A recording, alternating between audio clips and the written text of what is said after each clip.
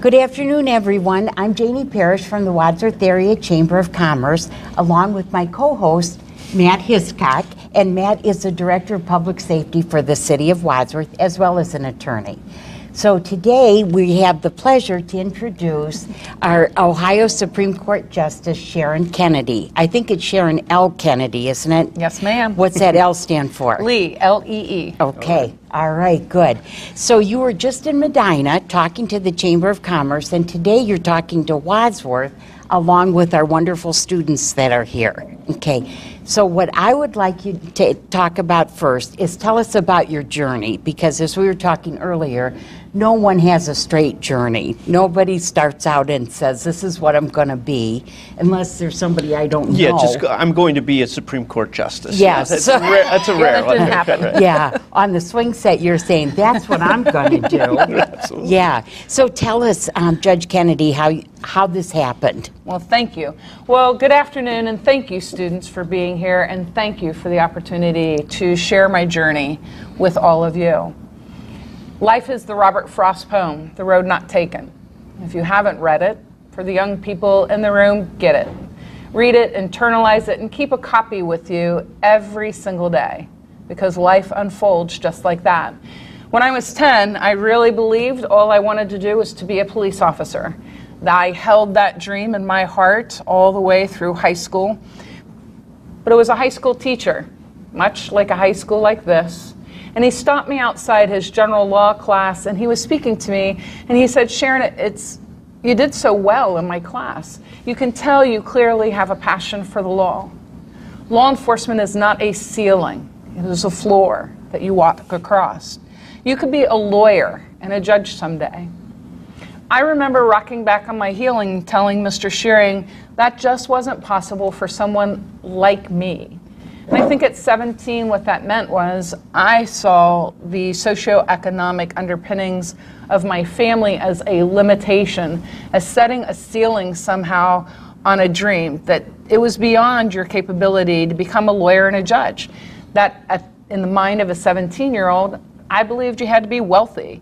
You had to be part of the upper echelon, the elite of society, that it was a generational kind of career, that your dads had to be lawyers or doctors or dentists for you to obtain such a dream.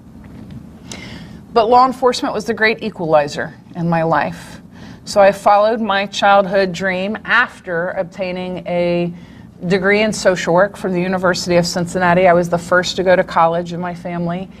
And law enforcement was the equalizer because then all of the myths of what I held in my mind at 17 were shattered. I met my first lawyer. I met my first judge. There were plenty who were wealthy. There are plenty who came from generational families of lawyers, doctors, and dentists. But there were a lot of kids just like me, whose parents grew up poor in the Great Depression. My dad lived in public housing from age 4 till he was in high school. My mom grew up in a 3-room cottage, and they lived off the land. They were the first to go to college, and they were the first to realize the promise that America really has for all of us. The American dream is not dead. It is alive and well in the hearts of every single one of us, as long as you choose to believe in yourself. Law enforcement gave me that because I saw a lot of me. A lot of kids who were the first. But it was one of those things, so I also think you should be humble with your gifts and maybe challenge whether or not you really have the gifts or intellectual capacity. So I was being cross-examined. I was on the witness stand, and I literally had this thought of, I always wondered if I was smart enough to go to law school. And I had a lawyer asking me questions, and all of a sudden I had this realization, wow, holy smokes. That guy made it through law school. I know I can. I'm a lot smarter than him. I would ask a lot better questions. That was it. So I started on my journey to law school, ran that walk to the exit, and found myself into the University of Cincinnati College of Law. And it was a second mentor in Judge Crehan. He himself had been a criminal defense attorney when I was a police officer. We had cases together. And he is hanging up the guns of advocacy, and he was becoming a trial court judge in the General Division of the Butler County Court of Common Pleas, and he asked me to come be a law clerk. And it was the second half of the system that I didn't see. As a law enforcement officer, the Fourth and Fifth Amendment of the United States Constitution, they're not words on a piece of paper. They're words that you decide when you're going to stop, arrest, seize, search. You decide those things, and whether or not you're working within the constitutional confines of your role as a law enforcement officer. So I understood the criminal justice system, but he showed me the world of the civil justice system as well. What it means, as we were kiddingly talking about, a slip, trip, and fall. What it means to have a class action. What does it mean to have a car accident, liability, and all of those topics, and to watch great lawyers try cases. But it was literally my last day working with him as he threw that file in the outgoing bin and he said, "So kid, what do you want to do?" And I said, "Judge, I want to be you. I want to try a lot of cases, and someday I'd like to be a judge." Now, my mom would say, if she were here, I wanted to try a lot of cases because I like to argue. That might be true. But I knew I was born to try cases because I loved being in the courtroom, whether that was a police officer, being in the witness stand, or just watching it. It was something that spoke to me. But I wanted to do what he did. I wanted to be a judge someday. And Judge Crehan said to me, "Kid, you're so young, so ambitious, so smart, you could do all that. You could make it all the way to the Ohio Supreme Court." And I looked at Judge, and just like I did with Mr. Shearing in that high school hallway, I said, "Well, Judge, that's not possible for me." Because immediately I saw a ceiling of my past being a barrier to the future. I saw the things I didn't have. You know, my parents voted. They're great Americans. But we didn't engage in politics, so I never had seen a campaign. I had never met an elected official other than Judge Crehan. And that world changed because he was the one who ushered me into politics. That led me to then meet my first congressman, Speaker Boehner, who would then become Speaker of the House, John Boehner, and his chief of staff, Mick Krieger, then Ryan Day. All people who had great influence in where I am today, helping me make that first race in 1998 for a trial court bid, and then making it all the way to the Ohio Supreme Court, seeing that that pathway really wasn't beyond my reach. So to all the young people, your life is a Robert Frost poem. At 10, and through high school, I saw my path so clearly, just like the poem speaks. You can see it, you know what it looks like, but then all of a sudden on that journey, another path opened up. And for me, that was law school. And from there was a trial court judgeship. And from there was serving as a justice of the Supreme Court of Ohio. And just like my dream unfolded, yours will too. There are no ceilings in your life unless you put them there. And those ceilings begin with the words of, "I can't," "I am not good enough," or "I am unworthy." But those are only things that you hold on to if you believe them, because what the rest of the world says, the limitations that others see, those are not yours. Life is a series of floors to which you build stairs to achieve what you want to achieve. Never doubt your worth, your capability, or that you're worthy of it, because every single one of you are. You could all be a justice at the Supreme Court of Ohio, just like me. Wow. What a great story. Tell me, what is the absolute best thing about being an Ohio State Supreme Court Justice? It can't just be one thing. Okay. I say the rule of three. So the first great thing is you get to see all of Ohio. I've been to Wadsworth many times. I've never seen you. Well, that's because you haven't been where I've been. So we'll exchange cards, and the next time I'll see you again. Okay. But literally, Ohio is so amazingly diverse, not just by terrain, but by people, all of them really good people. But across Ohio, I have visited all 88 counties multiple times. I think I'm on time number 7. And every county is unique and beautiful in its own right. And you really need to step outside, and you don't need to drive to Florida for a great vacation. Drive down the highway and see what we have to offer right here in the great state of Ohio. So 1 is being able to see the state. 2 is connecting with people. I like people. I find them interesting, funny, but I also, on the rule of 3, the work of the court itself. I love the variety and the opportunity to do things you would never do but for the fact that you're a justice at the Supreme Court. I would never have done a workers' comp case or a public utility commission case, a taxation case. I would never involve myself in an administrative state or looking at the regulations and does that comport with the law. To me, it was very exciting because you're learning a new area of law. Oil and gas. Who would have ever thought that the Ohio Supreme Court would be dealing with 20-plus cases as it relates to oil and gas? That's something Texas or Oklahoma or North Dakota does. No, it's happening right here in our great state. But also, you get to do all the things you used to do. So in private practice, I was a criminal defense attorney. I did matters for citizens who wanted to bring in action. I did divorce work and probate work, juvenile work.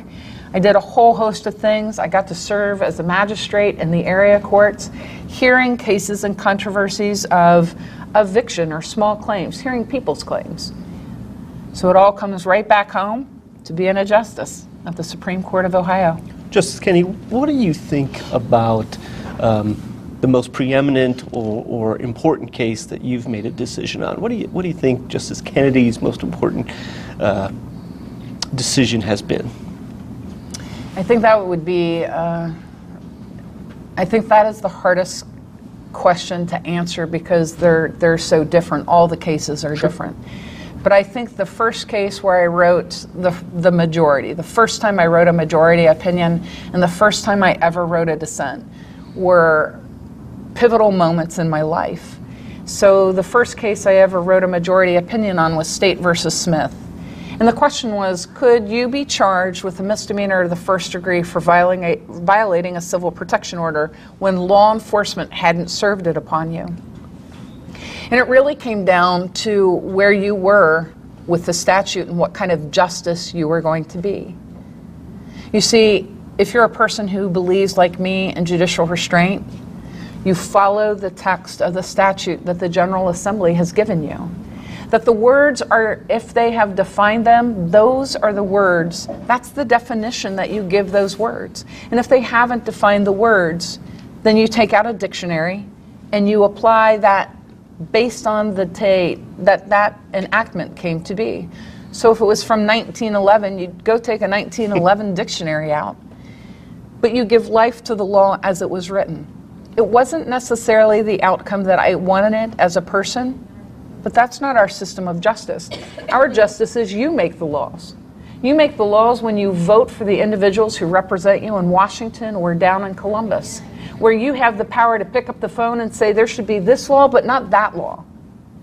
But because I don't own a black robe, I don't get a third voice. I don't get to erase your words or fill your words in or put my thumb on the scale of justice and say, I want this person to win because I think they're more worthy than that person.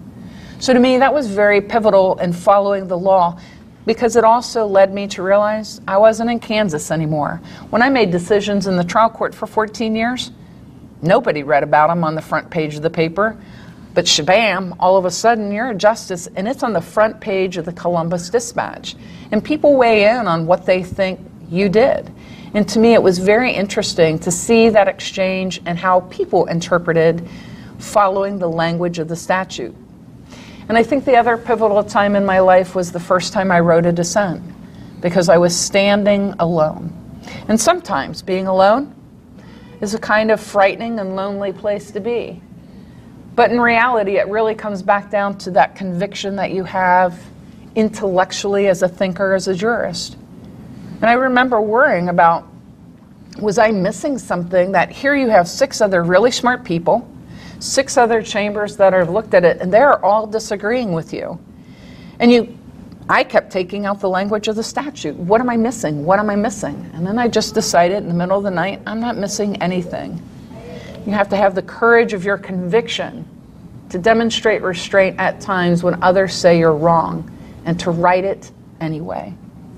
And to me, those were the 2 most pivotal times in my career. Sure. Thank you. Sure. Great question. No, it's always interesting, and you don't get an opportunity to talk to a justice about what they felt is the most pivotal decision that they've made in their career. I've got another one, Janie, if you don't mind. No, go ahead, Matt. So a lot of what I do, Justice Kennedy, deals with policing, fire, EMS services here in the city. And in today's society, and I know the young people know this well, technology is a part of everyone's lives here. You know, law enforcement in recent years has been challenged by the nature of every citizen having something on a camera or on a phone or something of that nature. What is your opinion of technology and the role in policing today? I think it's a great question, and I do not think technology has eclipsed itself, that I believe that we will see greater technological advances that aid law enforcement, but it is only one tool. It was a really interesting continuing legal education segment. He was a professor at the time he did this class for us down in Columbus, but he himself had been a law enforcement officer. And what his real conversation with us as being members of the judiciary who would watch body camera footage and then try to determine what was really going on, he gave you 5 vignettes. Now, having been a police officer, I knew he was going to try and trick us. So you're waiting for, what are they really showing you? What does that body movement really look like? He showed us 5. I was right on 3 of them. And he said, how did you know those 3? One, they were exercising, but they were exercising in a way that the camera made it look like they were throwing punches, like it was a fight. And I said, well, to tell you the truth, Professor, I've been waiting for you to trick me. I said, but the last 2, I failed. And the last 2 vignettes was all about body action, turning out of a car, and you see a flash of silver. Would you have shot? Wouldn't you? I would have, but it was a silver chrome phone that you were seeing, not a firearm.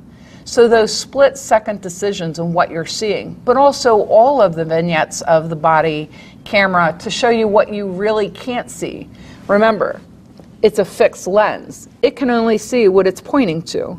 It can't see everything else, and it can't see or take account for things not in the camera eye.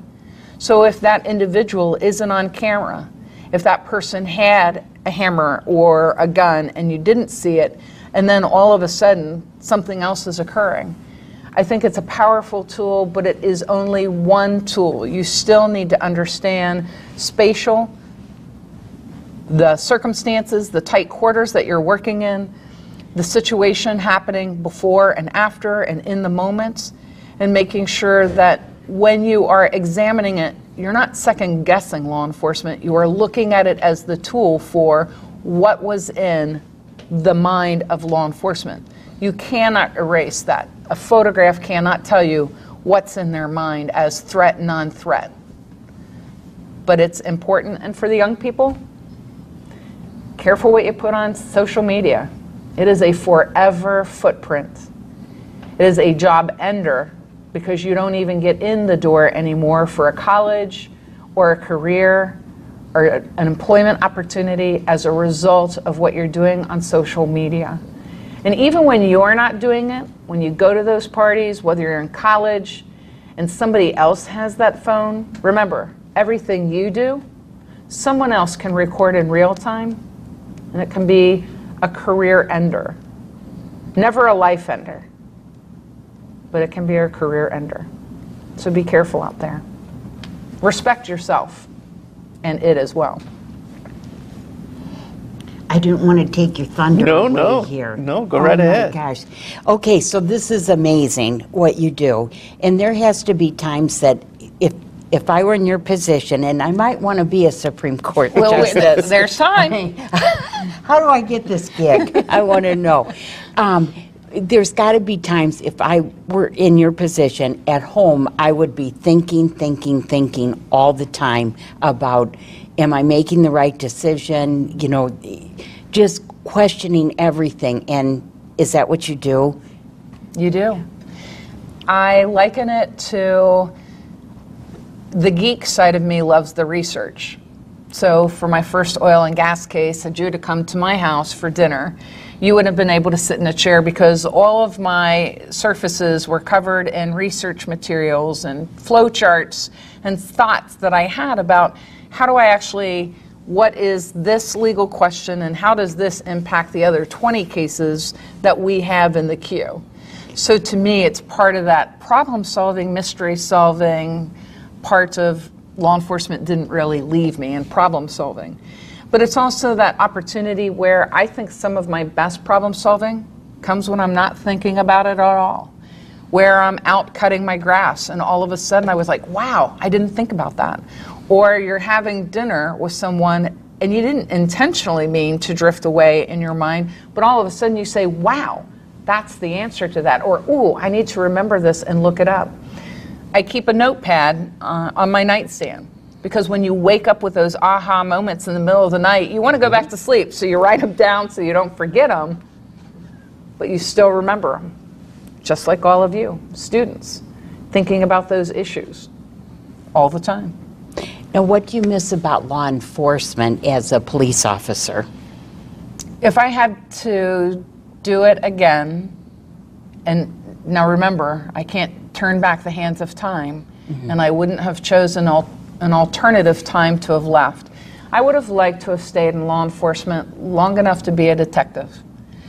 I really believe that what I saw the detectives do, especially in cold case situations or solving a homicide, to really helping victims, that problem solving and that piecing together the mystery that I was probably born to do, which is why I like that aspect of being a justice or a judge or a lawyer so much, because you're still problem solving, but you're doing it in a different measure.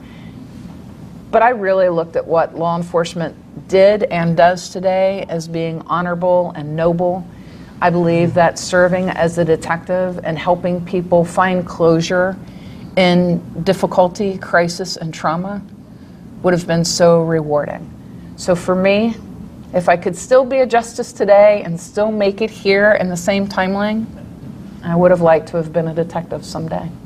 Never say never. I mean, my age, age is my limit. It's my expiration date for serving as a justice, so maybe when I'm done here, I go back as a detective someday. Or maybe in a book. Maybe I write crime novels. And I'm a detective in a book. There you go. Oh my gosh. Well, we're taping this, and so what we're going to do is stop our taping, and so, because we're out of time. But then, oh no! Well, we're going to talk to the students and our guests then. Fantastic. Yeah. So thank you for letting us tape you. Oh my I like you. Gracious. I like you. Thank you. Thank you very much. Great stuff.